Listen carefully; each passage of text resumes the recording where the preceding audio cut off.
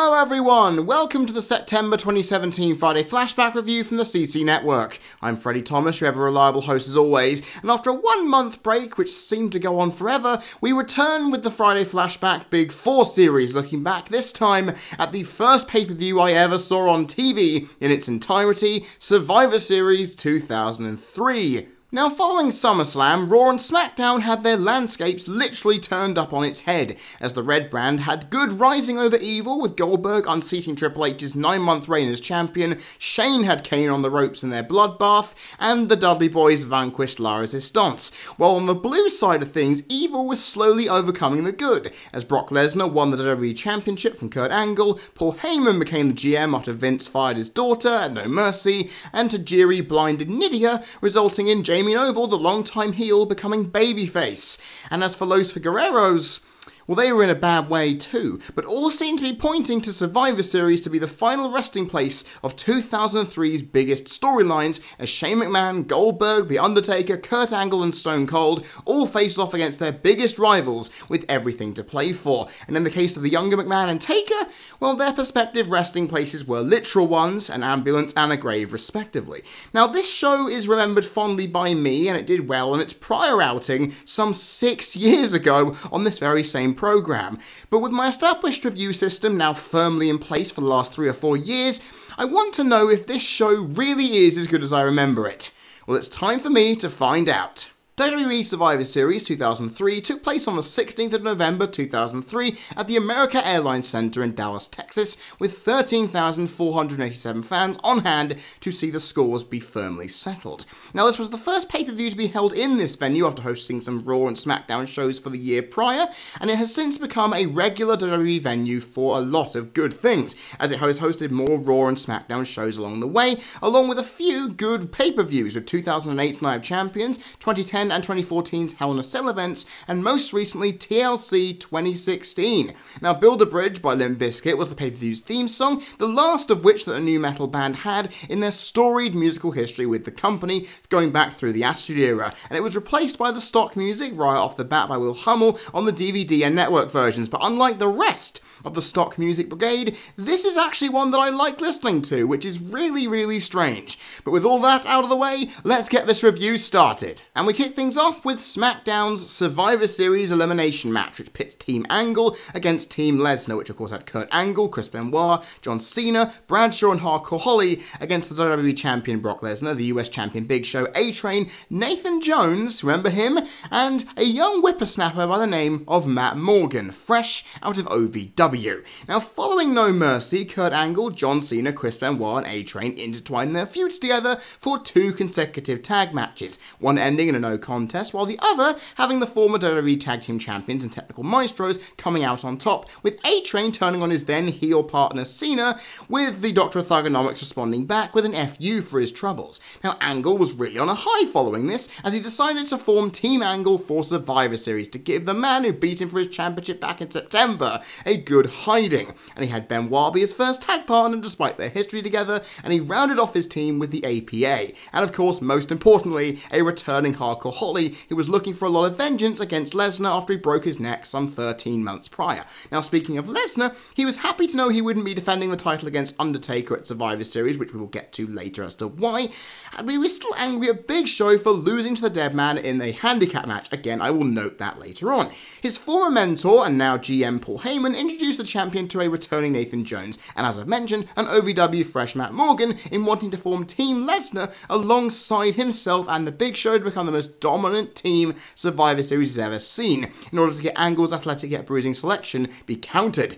Lesnar at first though was suspicious because obviously Heyman screwed him over in the past year. Logically, you'd want to ensure that he'd never team up with him again.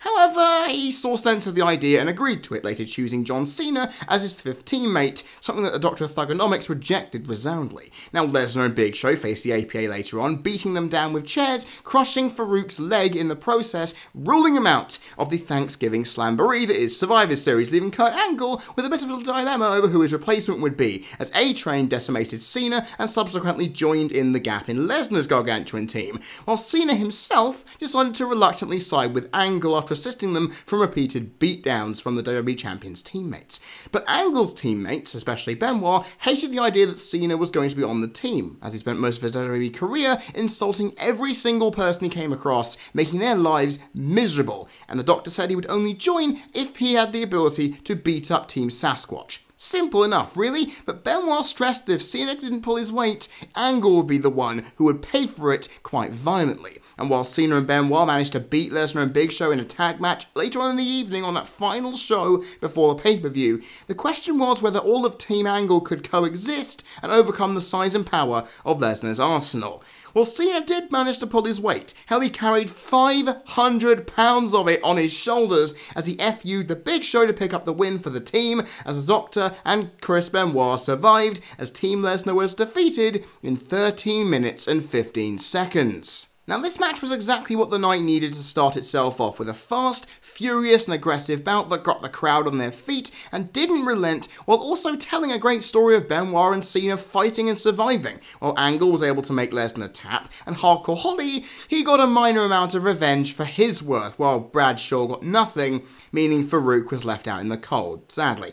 The quick eliminations early on were quite jarring though, and having Morgan and Jones last as long as they did, while nice for them, didn't really add much to what was quite an exciting match. The heels and faces all looked strong as they sparred for supremacy, and honestly, it was very brutal and crisply done in a match that felt rushed at times and didn't nearly last as long as it could have, despite doing all the right things it needed to on a story front to make it work. This match was Cena's welcoming party into the upper mid-card and face territory, and it gave Lesnar a bloody nose figuratively as he tapped out for the second time since SummerSlam, compounding his misery despite not losing face as a dominant WWE champion. Now, it could have been longer and less insanely quick with a little more body psychology, but all in all, I couldn't have wished for a better start to this show with a 3-star rating to boot coming from this match. SmackDown opened the show strong and utilised its talent well to do it, even if a quarter of the participants were out within 2 minutes.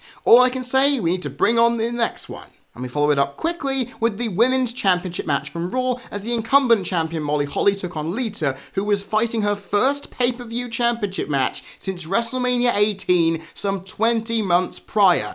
And because since that match, Lita suffered a neck injury around April-May of 2002 while filming a TV show, and Eric Bischoff decided to fire her because she hadn't recovered fully from it, only to have Austin, much to his irritants, hire her back, leading to Molly Holly going in and out of a feud with Lita around Unforgiven. But while Lita and Trish started to be embroiled in this Christian and Jericho admiration love story, it meant that the champion and her future challenger didn't really get the chance to really go to blows with each other, and it inevitably meant that they spent months just stagnating. Lita, though, did manage to win a #1 contendership match for Survivor Series by beating Gail Kim, Trish and Victoria in a fatal 4-way match 2 weeks before the pay-per-view to get it signed. Now, on the last Raw, finally some story development, Molly bemoaned that the fans believed in her challenger's road to recovery as she was going to teach her a lesson and beat her ass, which led Lita to come down and attack Molly, only to be attacked by Gail Kim, leaving the challenger vulnerable going into this match. And the comeback was not a fairy tale for Lita, as just like that final Raw appearance, she was blindsided, this time by an exposed turnbuckle, losing as Molly retained in 6 minutes and 48 seconds. Now, this match, despite the quality of the two women involved, was nothing special, as a sluggish and slow yet athletic contest was not that well received after the opener and did not get the crowd's attention. The limited psychology and the abrupt nature of Molly's win didn't help matters, as the crowd were into Lita. Even if she did manage to add some pace on offense, she rarely got the chance to utilise it as she was beaten down for most of the duration of the contest. This match was a simple one to book, and I'm surprised they got it mostly wrong. They had a good technical versus high-flying mix of offense there to balance off any potential pace fluctuations, and you have Molly trying to win, only by cheating obviously, for Lita to then come back and win the belt and secure the fairy tale return. It was really simple, but they didn't go for it at all, and kept an underwhelming Molly as champion for the foreseeable future, despite the fact I know she's a very underrated wrestler, but this match did not do any favours in highlighting her. And as for Lita, it would take a year plus for her to get her hands on that belt before another neck injury disrupted that. It's sad when this should have been the coronation for her, and it was the wrong booking decision in my honest opinion. And to make matters worse, Gail Kim paid her part in the build-up and didn't make an appearance on the show. I don't understand that. Progression is needed.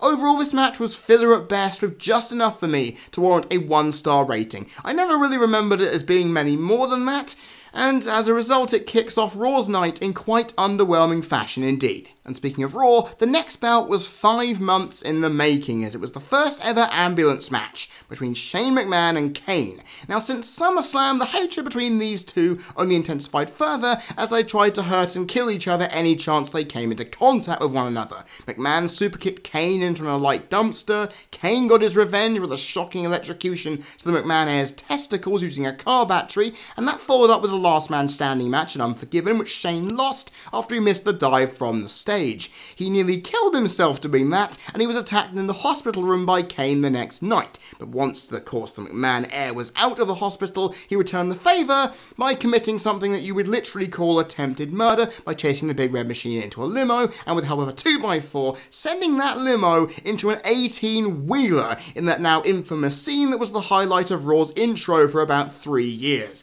Now, despite suffering numerous life-threatening injuries, the man who can't be killed woke up and beat the hell out of his doctor, coming to Raw the following week to take Shane out, but instead gave him one last chance at Survivor Series to end it all for good, and there was no amount of suffering that he wasn't willing to inflict. Now Shane, because he was that pissed and angry at Kane, broke Test's foot a few weeks prior, which meant that both men had to face off in an ODQ match, only for Shane to aggravate the injury and send his opponent to the hospital. Now Kane admitted, after seeing that senseless violence, that all that happened before it as well meant that Shane was just as twisted as he was, with the young McMahon affirming that at Survivor Series that one of these two men would be joining Test in the ER as the first ever ambulance match was signed for the pay-per-view. Now, on the final Raw before the show, you'd think everything was building up greatly. These two would kill each other on the last show to really heighten up their blood feud.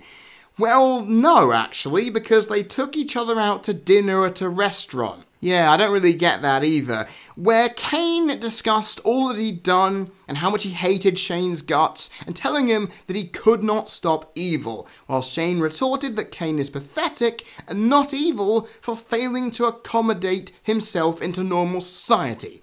Which is quite a bland way to end what has been quite a literally insane build-up. And in the end, even with his attempts at trying, Shane could not vanquish the Big Red Monster, getting put into the ambulance following a tombstone onto the concrete aisleway after 13 minutes and 34 seconds of action. Now, considering how mental this feud had been, with the elaborate and violent spots throughout, the distinct lack of those in this contest was very disappointing on reflection. These two had been trying to kill each other since July in every way they could, and to have it end on an athletic, yet very meagre whimper was quite annoying to watch. It went as long as I thought it would in terms of length, with Shane doing all he could in the confines of his limited skill set, and Kane's hard-hitting offense to make something out of it, but a lack of major spots combined with a tepid crowd who had their view of backstage cut off twice by poor cameras, it really didn't do what was needed to end this feud off with an explosion of insanity. It still had its moments and showcased Kane as a monster in a limited but striking capacity, while Shane's reputation as a daredevil made this match feel a little bit better than it honestly could have been.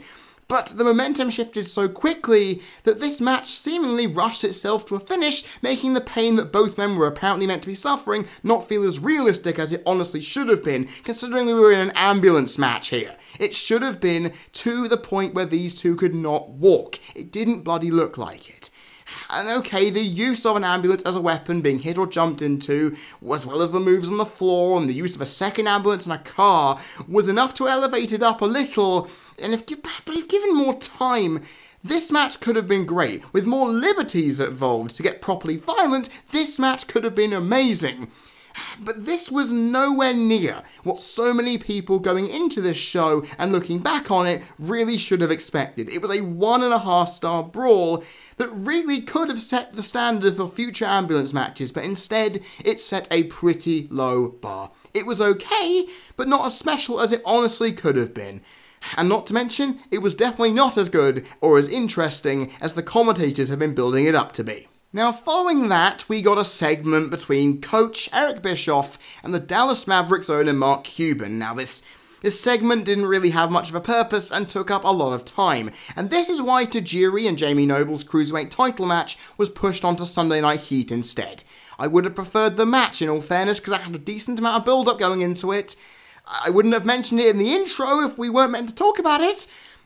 Oh well, at least he took the RKO like a champ, and Orton got a lot of heat for taking the popular billionaire down. Seriously, it was really pointless. Anyway, following that clusterfuck, we got some in-ring action finally, as SmackDown held the WWE Tag Team Championship match, with the champions the Basham Brothers taking on Los Guerreros. Now, following Eddie's loss of the US Championship at No Mercy to the Big Show, you would think it couldn't get any worse for him. Well, indeed, it bloody could, as Los Guerreros lost the tag team titles to the Bashams the SmackDown following the pay-per-view. The reason why is quite interesting, as Shelton Benjamin and Charlie Haas were meant to be the ones challenging the Guerreros, but Paul Heyman, coming in as new GM, punished them for not calling him while he was out following their Team Angle days. Continuity at its best, people, as he awarded the sex-obsessed Bashams a chance that they took and subsequently made bank with. Now, Chavo had been trying to get Eddie hyped up beforehand, but that was of course to no avail, as he walked out following the match's conclusion, with his irritants continuing the following week as the younger Guerrero continued to slate his uncle about what happened, even telling him that he was at the same low as he was when he was a struggling alcoholic and drug addict. And this struck home with Eddie, admitting he hadn't been in the right frame of mind, considering he had busted ribs going into that No Mercy match, but that was not acknowledged, agreeing with the fans that he did indeed suck. And with Chavo by his side, he could do everything that he could do to make himself better and become champions again as a team, something that Shaniqua and the Bashams did not agree with, as they double-teamed Latino Heat with Chavo saving the day, with an incensed Eddie demanding from Heyman that he got a title shot. But of course Heyman wanted them to earn it, only if Eddie could beat the champions in a handicap match. With Chavo banned from ringside and against all odds, Eddie did it, distracting the champions by making it look like Danny had used Shaniqua's whip and getting a roll-up to set the title match in stone for next week. And it was meant to happen, but it didn't come to pass, as Eddie had to leave early to help his wife's sister, who had been involved in a car accident. But this was an elaborate plan by the Basham brothers to break Chavo down, and it did happen in a non-title handicap match in that same evening. And of course, the match ended up getting moved to the pay-per-view instead as a result. These struggles and animosity between Chavo and Eddie were really building more and more, but even with that, could the Guerreros vanquish their S&M loving enemies and claim their pride and titles back? The answer is no, they couldn't. As Eddie was hit by Chavo's swinging DDT, Danny Basham rolled the younger Guerrero up with a handful of tights to get the shock win and retain the titles in 7 minutes and 31 seconds. Now, this match was a nice, quick and athletic contest to compensate for the lack of in-ring excitement since SmackDown's opener some time ago. Eddie was a surprisingly decent opening sparring partner for the Bashams, and thanks to him foregoing the usual face in peril trope psychology-wise, it showed that he wanted to prove that he still had the desire to make Los Guerreros win again, and that was abundant in his free-flowing and crisp moves, with Chavo providing the same as the Bashams' combined tag team and bruising offense, alongside Shaniqua's surprise turn in this bout, helped it be quite a likeable one overall. The match, I feel though, was too short, and while it had the crowd behind it, because of course you have two guys from El Paso in here, it honestly had a really annoying shock finish and result, which meant they really couldn't make this match any more lively than it was in the limited time they had. Just when they were really starting to get into it and really got in behind it, the match finished. That tense atmosphere that was needed to build up to that explosive feel-good victory just was not there.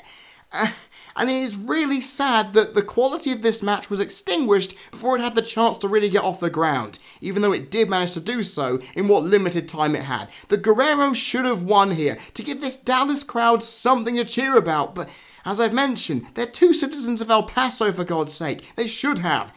But they didn't, and all in all, even though it was a fast-paced match with solid momentum shifts and enough story interwoven into it, it was exciting enough to warrant a 2-star rating, but because the proper winners weren't there, and it was just too short, and it just wasn't what it could have been, this doesn't go any higher, and I really was quite disappointed watching this back. I thought, this is building into something fantastic, and I'm just disappointed they didn't take advantage of it.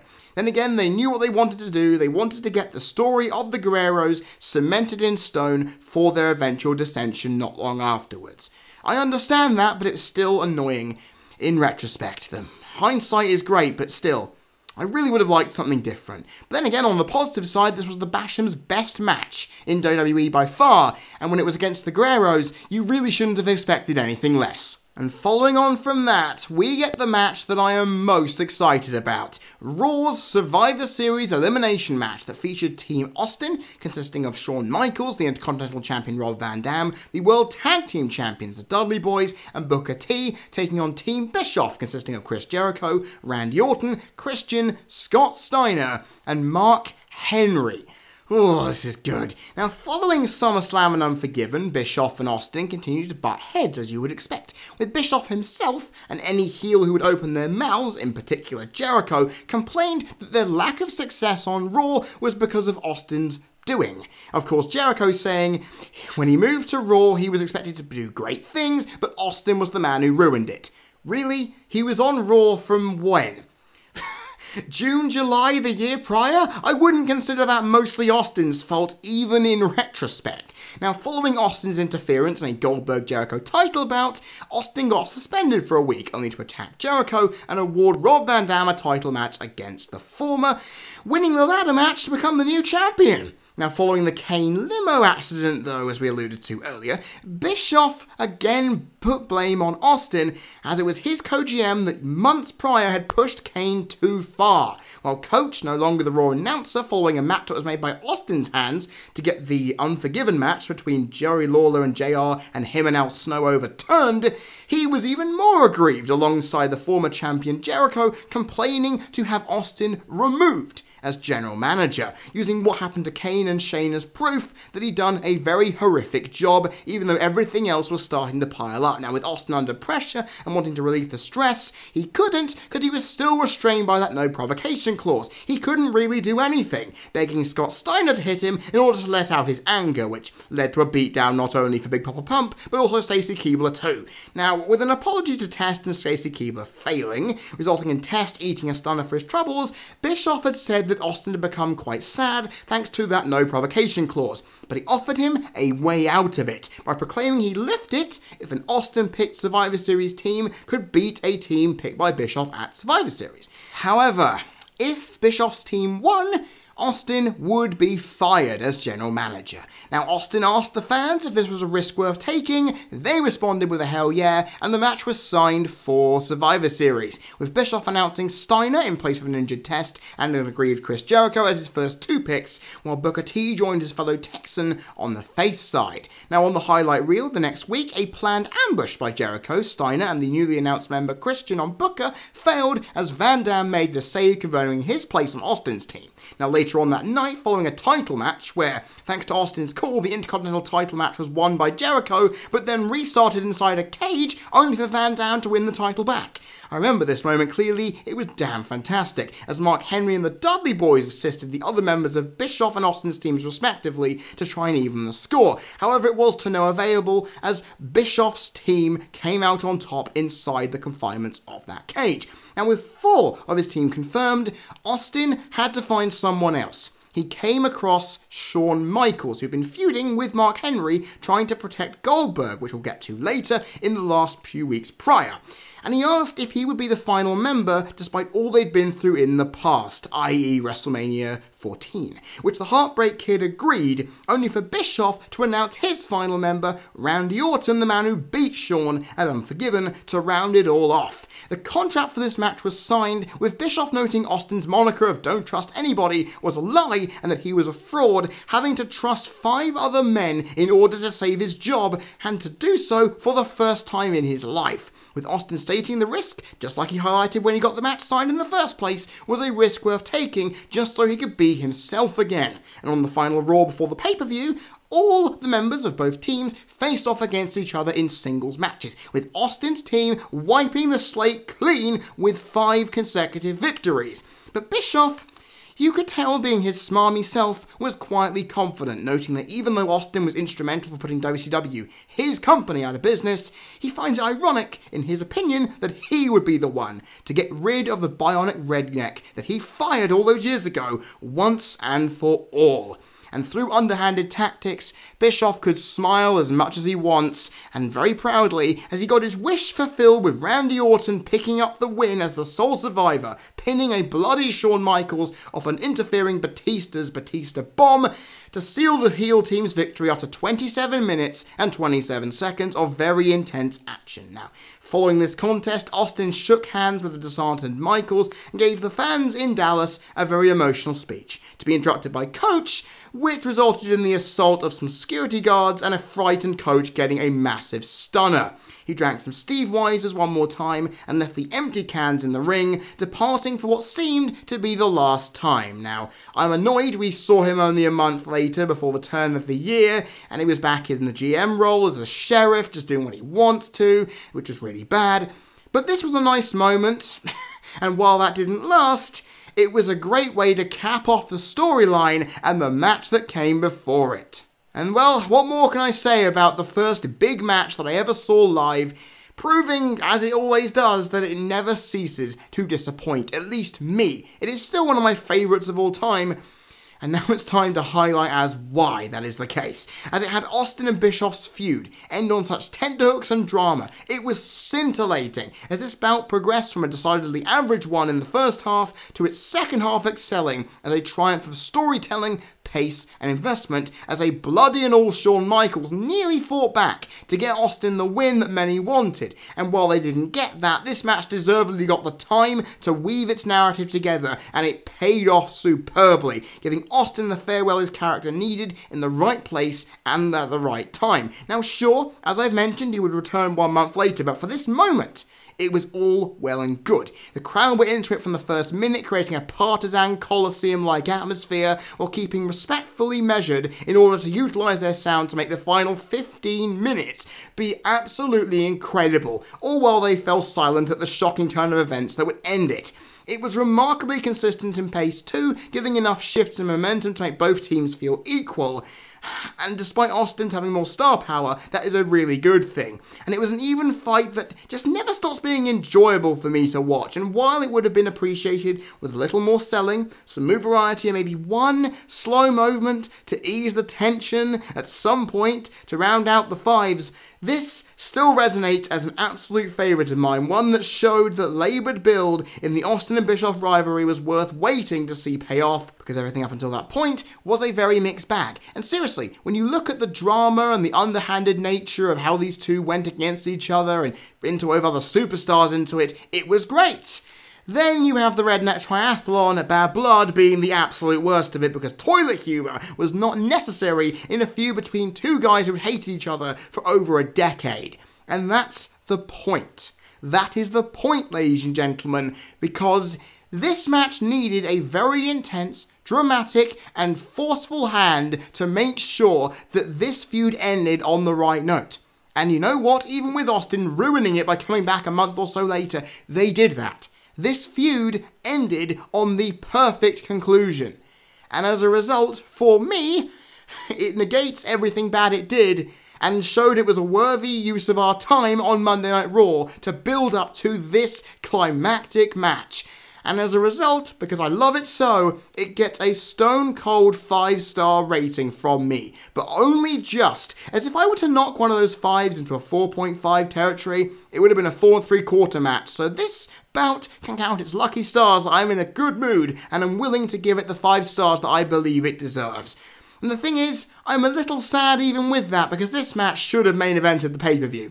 Because the two matches that had to follow it ended up being a lot flatter than they honestly should have been. And speaking of one of those matches, we have the Buried Alive match, the main event from SmackDown between The Undertaker and Vince McMahon. Now, No Mercy was the turning point in Taker and McMahon's rivalry, having been at loggerheads verbally for months over the chairman's callous disregard for his own family, and it became professionally personal against the dead man, following Vince costing him the biker chain match against Brock Lesnar at No mercy for the title. Now, the following SmackDown, an incensed Big Evil demanded the new GM Paul Heyman gave him what he wants, a shot at Lesnar and a shot at McMahon. Now, Paul gave in as he put Taker in a handicap match between Lesnar and the Big Show, with the stipulation being that if he won, he would get any type of match he wanted at any time against whoever the hell he would want. Now, Heyman proceeded to reverse Taker's victory twice, restarting the match under new rules because Vince McMahon wanted Taker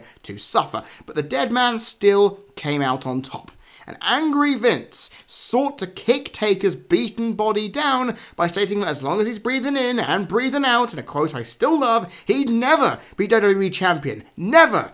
Demanding to know what Taker had in mind for his match choice, though. He still wanted to know.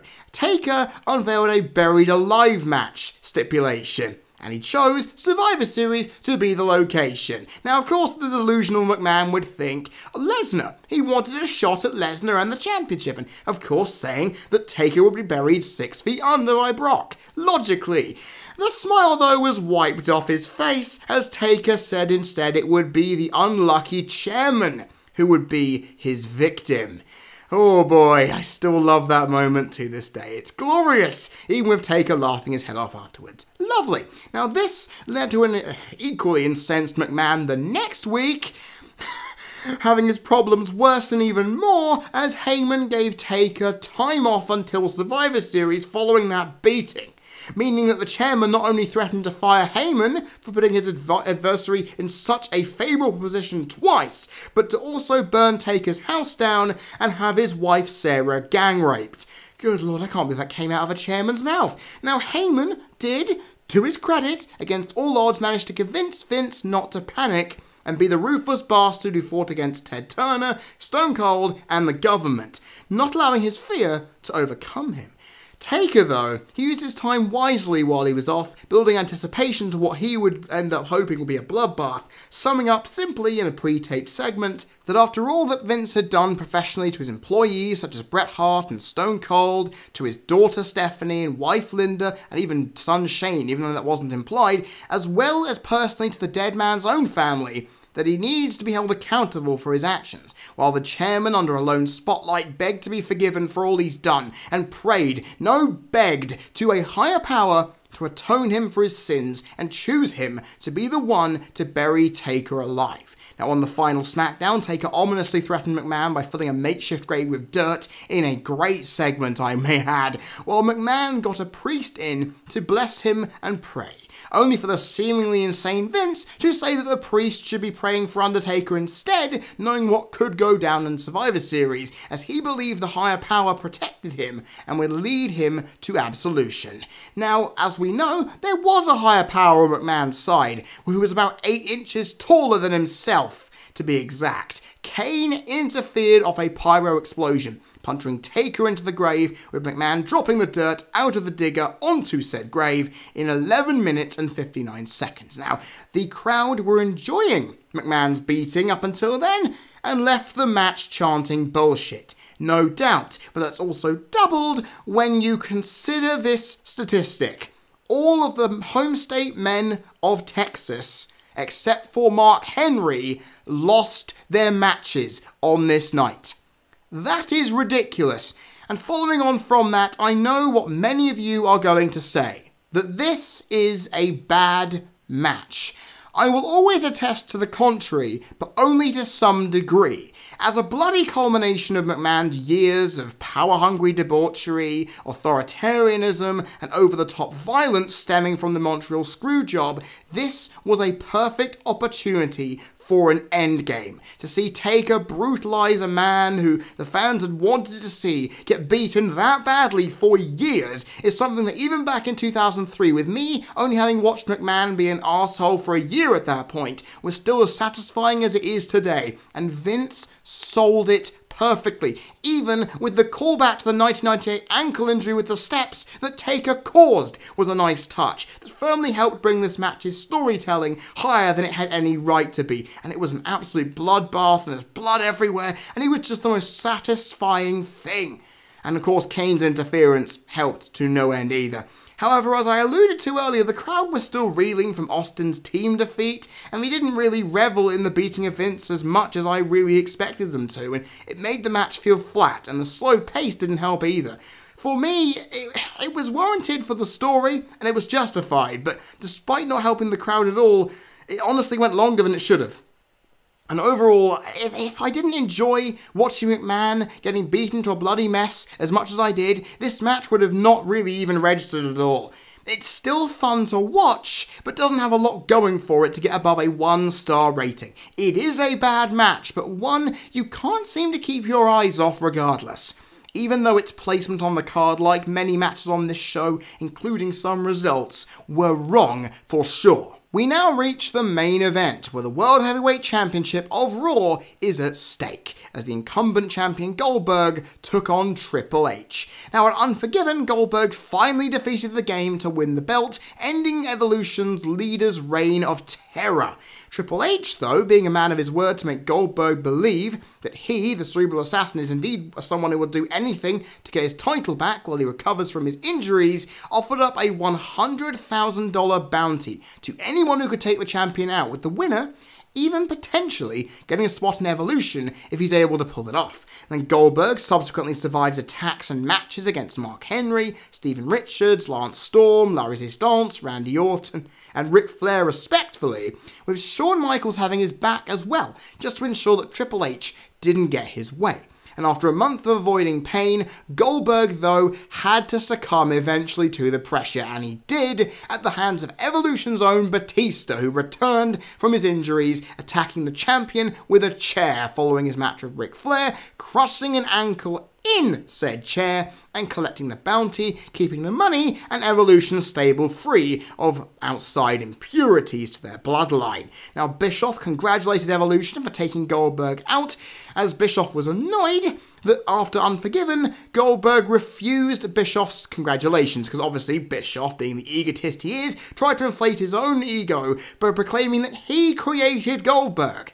Logically, but before he was able to get the title presented to Triple H, Stone Cold interrupted and refused to strip Goldberg of the title, announcing the title match for Survivor Series. Now, after having his back, Goldberg attempted to save Austin from a beatdown the following week, even with his injured ankle, getting a match with Batista in order to stop the potential stunner for refusing to drink a Steamweiser with the Rattlesnake. It was pretty solid. Now, on the final Raw, Triple H confidently assured Evolution and himself that he would whoop the one-legged man in an ass-kicking contest, because he, of course, wrote the book on kicking ass. I love that quote. Love it. He then interfered in Goldberg's match with Batista later on in the evening, but before he was able to land the sledgehammer on the champion, Goldberg responded with a spear, taking the animal out with the Game's own weapon of choice to equal the odds. And at the end of the day, Goldberg had the heat going in, and despite a concerted effort by Triple H and Evolution, Goldberg could not be stopped as he won and retained off the spear and jackhammer in a surprisingly short 11 minutes and 44 seconds. Now, let's talk about this one, shall we? Because this was a title match at the end of a pay-per-view. Surely it had to do something good. Well, as you can tell by the ratings on screen, it obviously didn't, as it was even more boring than I ever remembered it being. The chemistry between these two was for the most part non-existent, and I will give Triple H some credit. He stuck to the story and worked the ankle for most of the time he was on offense, giving me something to be happy about. But that was completely ruined by the champion. Goldberg, right? Didn't sell the ankle off of spearing Triple H within the first minute before the match had even properly started. He even kicked the ring steps with the bad ankle. And this was before Triple H got offense, meaning most of that psychological work did not matter when Triple H tried to wear him down. So when Goldberg was selling, I just thought, you know what? There is nothing I can do, because you're just going to recover straight back up like it didn't even bloody matter. And to add to the tedium, the crowd were not hot for the near falls or Triple H's great psychology work until Evolution came in and the sledgehammer was in play. They woke up 8 minutes into a near 12-minute match waiting for the inevitable, and it was a very long-winded way of getting to it. Now this match, considering it went shorter than I would have expected a main title match, when you look at what happened in it, it went longer than it should have. When looking at where and just how slow the momentum shifted, it shouldn't have felt as boring as it did, but when you realise the crowd barely cared and Goldberg's lack of selling for the most part was on show, you know it wasn't going to light the soul on fire, and even with Evolution interfering, they helped too late to generate some excitement for a match that, in my opinion, did not deserve to close out this show. It's a 3/4 of a star match, and surprisingly is the worst one of this whole evening, despite Molly Holly and the Bashams being on show. That's ridiculous. Even the ambulance match was better than this. And that was bad even by recollection statements. That's the thing. This was a woeful way to end the show. A title match that fizzled out before it had any chance to justify itself. And finally, I didn't note this in my reviews of Bad Blood 03 and SummerSlam 03 respectively, but the WWE Network have dubbed over Goldberg's WWE-produced theme with his WCW one and inserting a lot of Goldberg chants really loudly to mask over it more. It's really off-putting, and it sums up my awkwardness and feeling for a bout that had the right psychological ingredients to be a good match, but with two performers who couldn't gel. When matched up with an annoying crowd, they could barely celebrate a loved champion retaining a title after seeing that. And after all this, ladies and gentlemen, it is time for me to sum up my final thoughts on this show. I remember this night as a joyous one back in November 2003, having celebrated my birthday a few days prior. Watching this show and seeing some intense storylines end was something that gripped me for weeks beforehand and afterwards, leading into WrestleMania 20's build-up. However, looking back on this event and scaling my nostalgia down, it's easy to see that this show was a laborious thing to sit through, not just for me, but for the crowd in attendance on that night. And having only two, let me say it, 2 face victories out of 7, bookending a card that was, as John Cena noted in his show opening promo, ass backwards. It really felt like that in places and was very, very disappointing to see, with the matches from the women's bout onwards being in the wrong placement as the match that should have main evented being on before it should have, robbing the 2 latter matches of any energy. And speaking of which, it doesn't end there, as there were so many heel victories, the crowd had no real investment, as moments to liven them up and cheer were blown out and were never used effectively. If Lita and Los Guerreros had won, could you imagine how much brighter this card would have felt, considering Taker, Shane and Austin's losses were quite big and took a lot of heat out of the Dallas patrons who had to wait to be rewarded for their patience, or should I say lack of rewarding for their patience. The tag title match was surprisingly better than I thought it to be, which when you put up with the 2 elimination matches gave this card more of a stable foot to stand on, but the rest of this card just failed to deliver despite most of them not entering major negative equity, even albeit by a nose. This card is saved by the matches that gave this event its name, and while my nostalgia still makes it an enjoyable one to watch, the poor quality of most of it, a lackluster crowd, incorrect card placement, and wasting time on segments that could have added another match to the card to bridge the gaps, prevented a show that looked solid on paper from delivering on its potential. It may be a show that I look back on fondly, but I'm happy my current review system exists, and it has shown its problems for all to see, as I've finally given a review that is as non-biased as possible and I can officially be proud of. Overall, Survivor Series 2003 gets an underwhelming score of 3.75 out of 10. It's nothing special despite having a good couple of bouts to its name. It just didn't pull its weight throughout the duration of its time, and when looking back on this show, it just doesn't hold up too well. If they'd executed it better, maybe it would have fared more positively for me and the crowd, but we're sadly left with an event that promised much and let down many.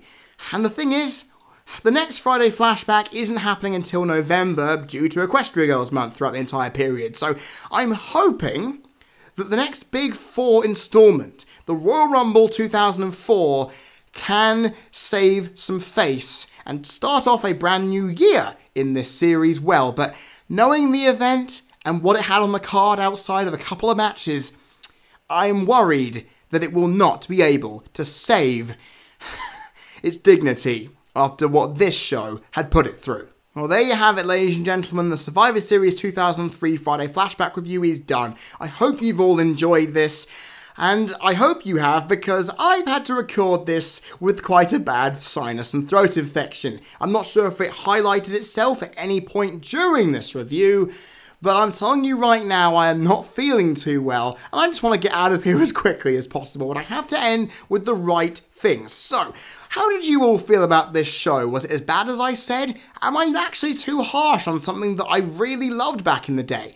Or is it entirely justified? Put your comments down in the comment section, I'd be glad to hear them. And if you do not want to miss out on the next Friday Flashback event pay-per-view show in November, which of course, as I've said, is Royal Rumble 2004, all you have to do is click that subscribe button down there and give this video a cheeky like. I would gladly appreciate it. So until then, well, these pay-per-view flashbacks will be put on another month's hiatus, but in that time, I will hopefully improve in my personal health to deliver a video where, on the audio front, I don't sound like a congested weasel, if that has indeed been the case. But until then, I have been Freddie Thomas, you've been people listening. This has been another Friday Flashback pay-per-view review for the CC Network, and I will see you all next time.